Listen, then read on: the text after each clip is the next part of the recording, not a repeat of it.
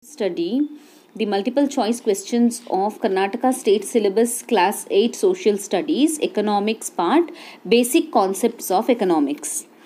Number 1. The total value of goods and services provided annually in a country is called dash. Options are per capita income, national income, growth of income, total of India's income. Answer is national income. Next question. In India, the Central Statistical Organization started in India because dash. Options are to estimates per capita income, to estimates and publishes the national income data.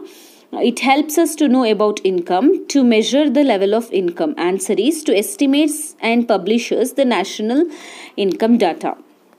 Next, called as dash. Options are private sector, tertiary sector, manufacturing sector and primary sector. Answer is manufacturing sector.